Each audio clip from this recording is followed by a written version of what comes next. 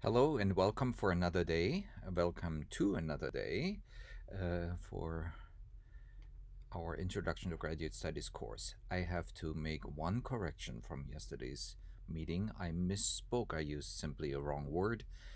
I was speaking about a book that has two authors or two editors, and I said that you only alphabetize the first author. Oh, I wanted to say you list the last name of the first author first, and then the first name. So last name, comma first name, and then you use first name, last name for the second or all subsequent authors. And I misspoke when I said I used the word italicize, but I wanted to say alphabetize. So the reason why you use the last name first is because you alphabetize under the first author's last name, and that's why you list the first author's last name first. So that is just a correction. So I'm sorry about that. So for today, I want to talk a little bit again about the library catalog. As you may notice, I'm actually coming back to some things that I repeated before but that I said before.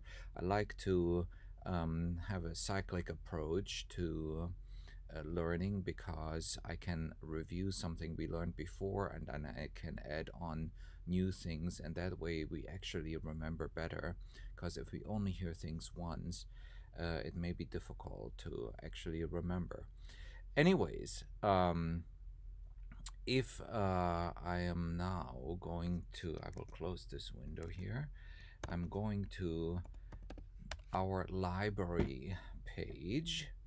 Then we have the catalog here, and we said before that catalogs are limited to the material types. For example, you can find journals in there, but not the articles in journals. So the articles in journals are not indexed in the library catalog. You can find entire books there, including edited books, but you cannot find chapters from the book in there. Now, sometimes a library catalog entry includes the table of contents, so you may be lucky and find a chapter in your search in the library catalog, but generally that is not true. That's why we use other databases. We started talking about RILM. But there is another database that is called WorldCat, and I very briefly mentioned it in yesterday's video. WorldCat is actually, and it is accessible via databases under W. WorldCat is a catalog of catalogs. Why do we need it? Well, our library catalog not only is limited with regard to certain types of materials, but also with regard to what our library owns. And if our library does not own a certain item, we will not find it in our library catalog. However, if we connect all the library catalogs there are from all over the world, then we can find things that are published and that is owned by at least one of those libraries. And that database is WorldCat. So WorldCat is a catalog of all the connected libraries all over the world. Okay, they are not all, but they're all academic libraries, university libraries, college libraries from North America, many from Europe and Asia and other parts of the world. So they're not all, but there are several thousand. So now there are two versions here. There's a WorldCat version that is publicly online, and that is okay. And once you don't have access, once you graduate, you don't have access to our databases anymore. You can use that. But the one that we subscribe to under FirstSearch is a little bit better to use. And for the purpose of this course, and since you're a student here right now and have access to the subscription of WorldCat on FirstSearch, we will use that. So whenever you use WorldCat, please use the one under FirstSearch. So I'm going in here, and it requires your authentication, your Texas State username and password. And you may notice that it will look similar to some of the other databases that are offered under FirstSearch that we will get to know very soon. FirstSearch is the environment, is the provider of the database, but the particular database we're searching in right now is WorldCat, and you can see that here database we're searching right now in WorldCat. There are a few others that are available in FirstSearch, but we're searching in WorldCat. So now, like every library catalog, WorldCat is also limited to books, entire CDs, entire LPs, entire journals. So that means that you don't necessarily find something that's in it, but at least the self-contained publication of a album or a book or a journal you will find in here, and for that it is very useful. And because we are connected to all libraries that are connected to WorldCat, we can find just about anything that has been published all over the world. Of course, if there are items that no libraries own, then we will not find it in here. But let's do a sample search. Let me just make up a research topic that relates to music education. Now, WorldCat is not a music-specific database, obviously, so whenever we search something for music, it is very important to include the keyword music. So let's say teaching children singing. So this is also very broad. There are too many search results. I would have to limit this with regard to my interest, but I wanted to pick something broad for now. So you will have now search results here, and the good thing is you will see a flag that says Texas State University whenever Texas State University owns a particular item. And if there is one that doesn't have the flag, that means Texas State may not own this item. Now, it could still own this item if this item is listed several times in WorldCat, and that can happen frequently. The reason is that a particular item, like this is a book, it's always good to look at material type, or a document type. Actually, document type, it says this is a book, so it's good to what to look at. So look at document type. But this is a book, and different libraries may actually catalog this book differently. So that means, although Texas State wasn't flagged on this, it could possibly be that Texas State owns this item. How would we know? We can search for this title, and then we say, here we search we search for a title, or even better, a title phrase. But we'll talk about the distinction another day probably. Now you will have this, you will see this book listed here several times. It's a book, Children Discover Music and Dance, by Emma Dixon Sheehy. And now, why is it listed several times? Once here it has a subtitle. This one is published in 1959. That was probably the first edition. Maybe this is the second edition from 1968. Here is 1968, but this is actually a computer file, not the book. Maybe this is another edition, 1977. But none of these editions have the Texas State flag, so perhaps this book is not owned by Texas State University. Of course, you can and should also go to, if you really need this book, you should also go to the Texas State catalog and search for it. And so you would go to txt.edu, click on libraries, and you go to the catalog and search in it to see if it's indeed not owned by the Texas State Library. But I wanted to, I opened this as a second window or a second tab here. So I have my record open here, and I want to go back to the first page.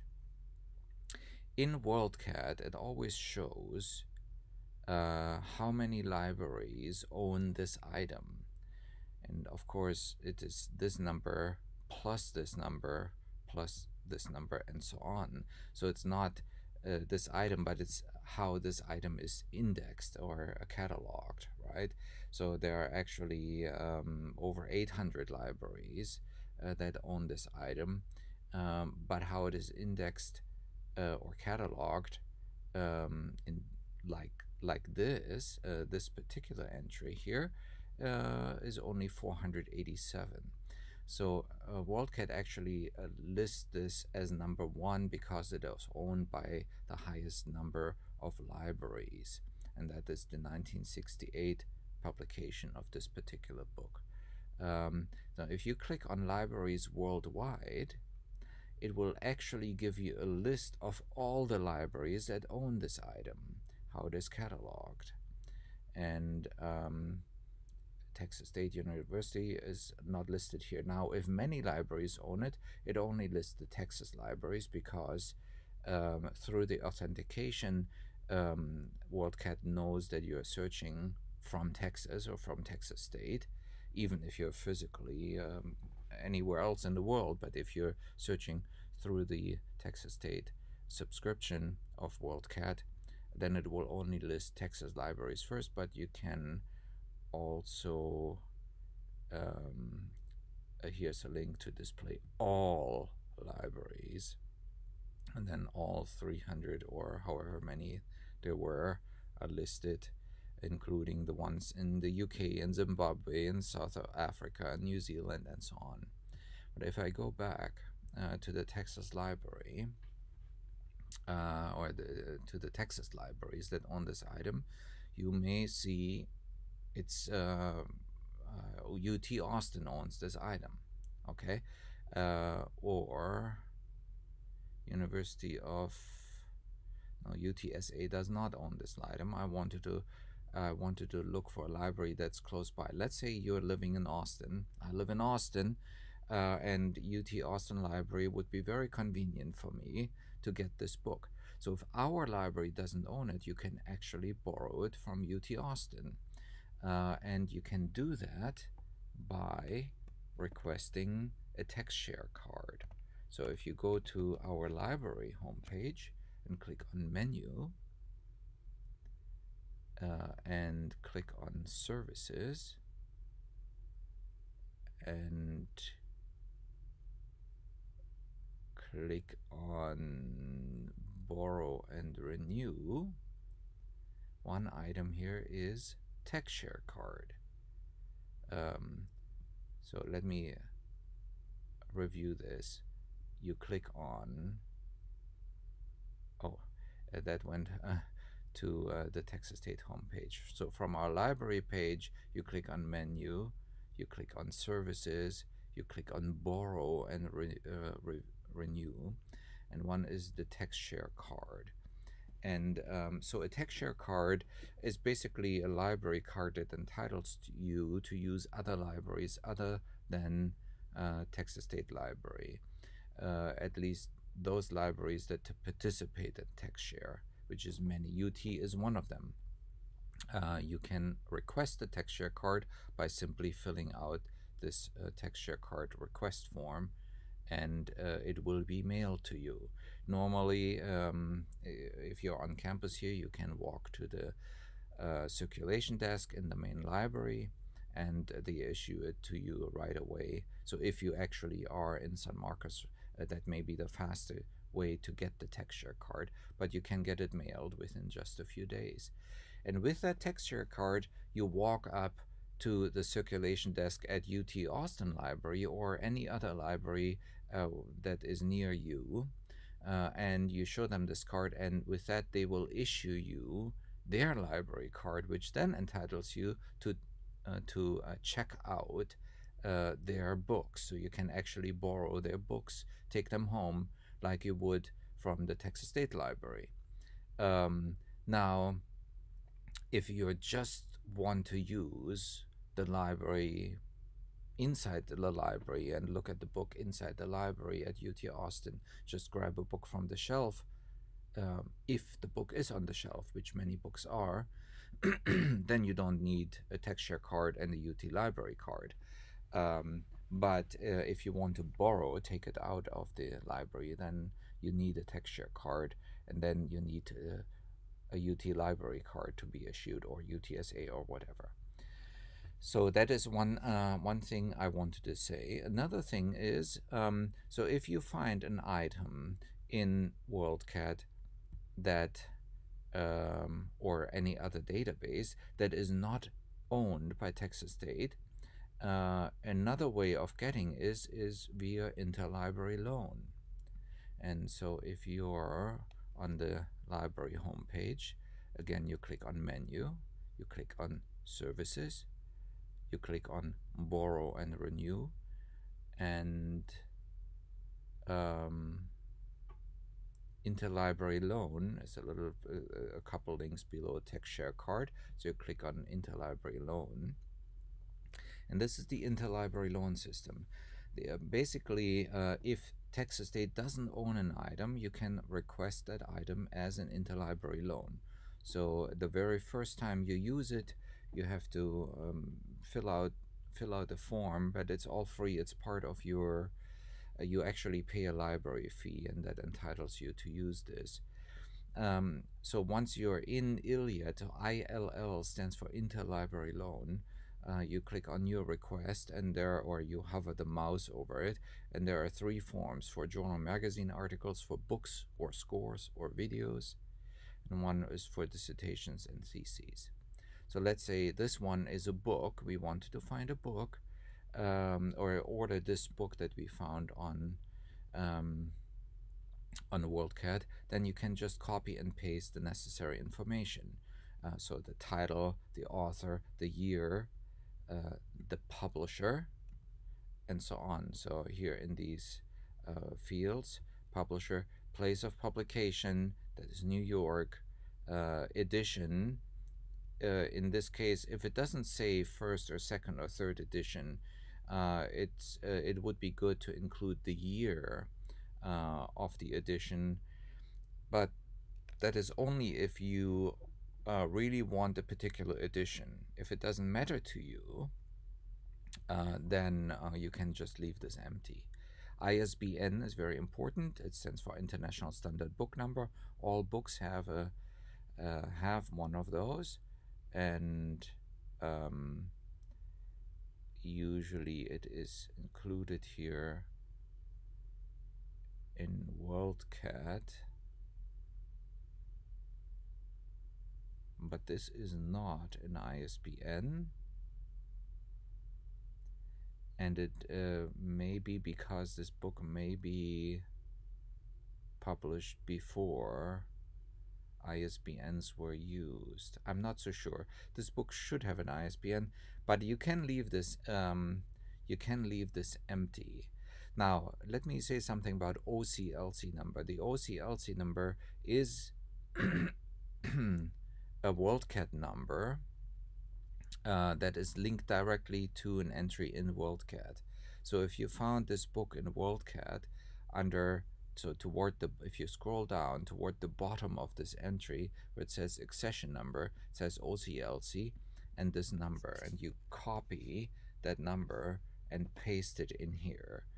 That way, the librarian who will work on your interlibrary loan request can look up information in WorldCat and directly go to this particular entry in WorldCat.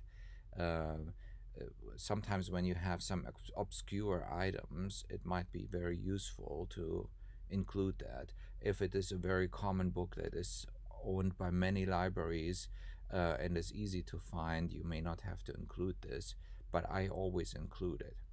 Here there's a not wanted date after, not wanted after date. Um, Now that doesn't mean that you get the book any slower if you say instead of June, I want to say July or so. But whatever date you list here, if they cannot get this book by that date, they will cancel your request. And if you're still here on campus in the fall and you still want this, then you definitely want to include further date. But they will still try to get it as soon as possible. Now, with the COVID-19 situation, I actually had once a book request rejected because of that, saying that they cannot get it here because of COVID-19, but the library will purchase it. And so then the library purchased it. It just took a little longer. Now, if the book is not in English, you should definitely say yes to this question. Will you accept the item in a language other than English? Will you accept an alternate edition of this item? You can say yes or no. No, only if you want a very particular edition. Where did you find this item? You found it in RILM. You don't have to put any notes. You can say, oh, not RILM, this is WorldCat. If you found it in RILM, you can list that you found it in RILM. But this one we found in WorldCat. I usually don't put anything on any of these, but this is basically where you found this book listed. Let's say you found this book listed in the bibliography of another publication, then you can include that here. But I usually look up the books that I want in WorldCat and just refer to WorldCat, and then you submit the request. Now, I will not submit the request because I don't want this particular item, but I wanted to point out that if you order a book, you will get the physical copy shipped to Texas State and you can pick it up here. So if you're not here physically right now, that might not be a good option. But if you order journal and magazine articles, you will get it electronically. Regardless of where you are, you will receive this item in your Iliad account here under electronically received items. I don't have one right now, but it would be here, and there would be a link to a PDF file. You can download it and then you have it. So that is, if you order a journal or a magazine article, you will get it electronically, and usually it just takes a few days to get, so maybe a week. So this is definitely an option even during this course, during the month of June. Anyway, so you fill then out the title of the journal, the volume number, issue number, the month of publication if there is one. If there is none, just leave it blank. The year, inclusive page numbers from to. Sometimes they're difficult to get in some cases. Then you can say here, I know one page number, the starting page number, and you can write in parentheses, I don't know the ending page number or so. But if possible, inclusive page numbers. If you have, include an international standard serial number. That means the journal has this number, and you would find that number in WorldCat. So let me actually find an article, no, a publication in WorldCat. No, I cannot find it in WorldCat because WorldCat does not contain any articles inside a journal. I would have to look this up in RILM. But if you then have the journal title, for example, yesterday we had the journal Psychomusicology. If that is the journal, then you can look up the journal, and this journal has a standard number, an ISSN number. So there are several ones. And if you're not sure, copy and paste them all, or just use use the first one. The OCLC number under the journal name, again here, but for journals I usually leave it open because there are more options for the librarian to find it. Now, so this was for the journal, and then it says the article author and the article title. Um, and then again, the not wanted date, the language preference, where did you find this? So if you find it in RILM, um, then you list RILM here, or music index, we'll talk about that soon. And then you hit submit the request, and you will get the item electronically. So it will actually receive an email at some point saying, we received your request and you can now log on to Iliad and download your PDF file. So in short, when you don't find when you find items that our library doesn't own, you have two options. One is to get a TexShare card and go to a different library that owns that item, and WorldCat will tell you which other libraries own that item. Like this journal is owned by quite a few libraries within Texas, including UT Austin, also UT San Antonio,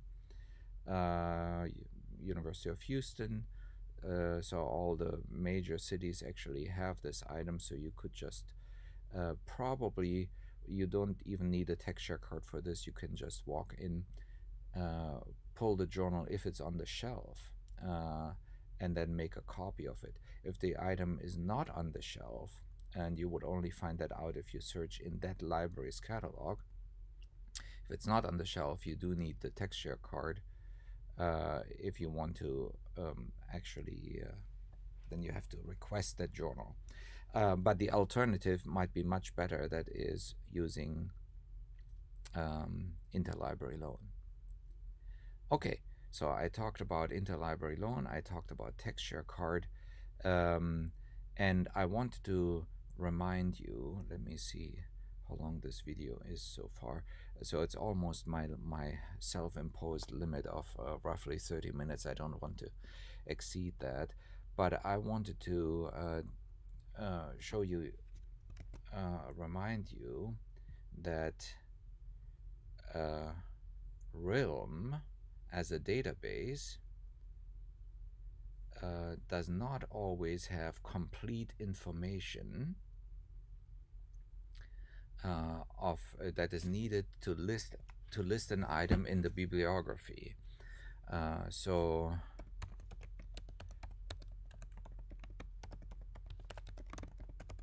if I find something in RILM, and let's say it is a chapter in an edited book, as we had an example yesterday, but a different example.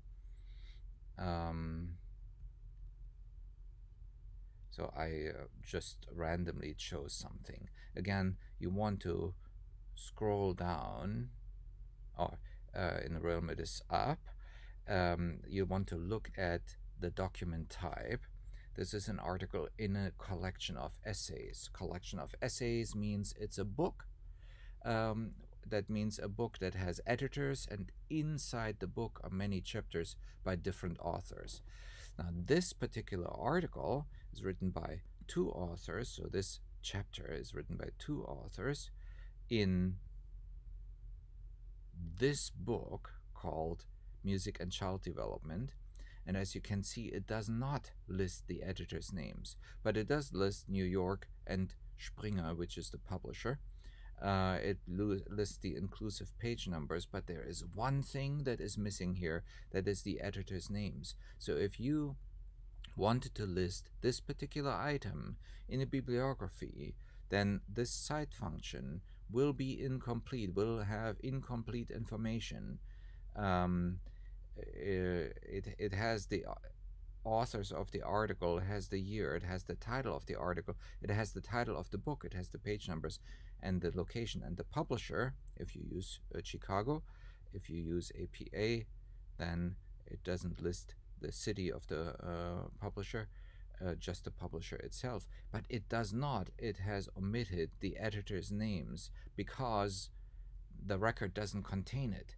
But if you were to list this item just like this in your bibliography, it is wrong, it is incomplete. And so you have to look up this book. Yesterday I suggested you can look up the entire book in RILM, but since we now covered WorldCat, it is much better practice to actually look up an entire book in WorldCat. So we're looking for a book called Music and Child Development from 1987. So again, if I open another window, go to Databases, go to WorldCat, scroll down, I will take the version on FirstSearch, and I paste this in here. I say this is a title, and the book is published in 1987, and search in WorldCat. Then I find that book, Music and Child Development. And in fact, it's owned by Texas State University. If I go in here, then you will see names listed here. In most of the cases, those are the either authors or editors, but sometimes other people. Will talk about this another day. You should scroll down and look at responsibility. And for sure it says here, this book is edited by these 3 people, and you can just copy and paste that to complete your bibliographic reference in this particular case. Okay, I will continue here tomorrow with more on this, and you will very soon have more exercises to actually correct bibliographic entries. Your real task for today is to study the article Musicology in Grove Music Online, which you find in Oxford Music Online, just like the music article you already read. So take study notes. How extensive is up to you. It's a very long article. You may not want to take too detailed notes, just relatively general notes. You could submit your notes to me via email once you have them, but you have another day. You also have day 4. So since this is a very long article and it may take several hours to read and take notes on, you have today and tomorrow to actually conclude this or complete this assignment.